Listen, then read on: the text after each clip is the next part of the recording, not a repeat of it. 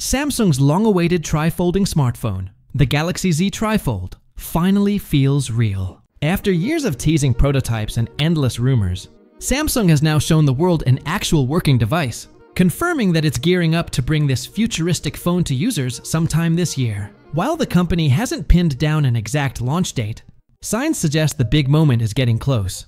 The Galaxy Z TriFold has officially been certified by the Bluetooth SIG, a major step that often comes right before release.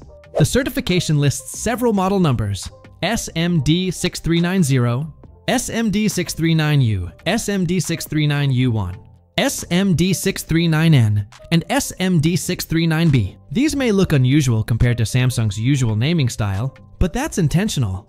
The company often disguises its upcoming devices during testing to keep things under wraps and avoid leaks before the big reveal. The first two models are expected for China and South Korea, while the next two are for the United States, both carrier-locked and unlocked versions. The final one, SMD639B, is believed to be the international variant. But before you get too excited, there's a catch.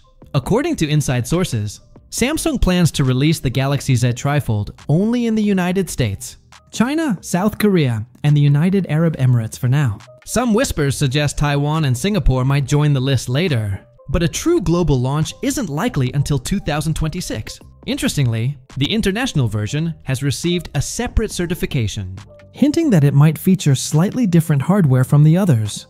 However, the Bluetooth listing alone doesn't confirm what those changes could be, if there are any at all. Samsung's TriFold dream is finally taking shape, and with every new detail, the excitement keeps growing. This could be the company's most ambitious foldable yet, a bold step into the next era of mobile design.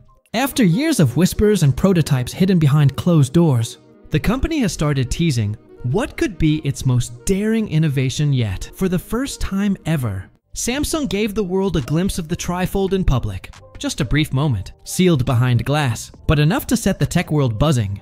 No specs, no launch date, just a promise that something big is coming. Now, a fresh clue may have slipped out through Samsung's third quarter 2025 earnings report.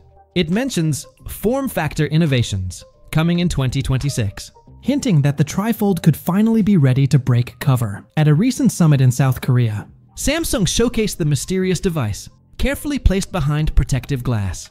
Attendees could only admire it from a distance, snapping blurry photos like paparazzi catching a glimpse of a celebrity. No specs, no pricing, no timeline.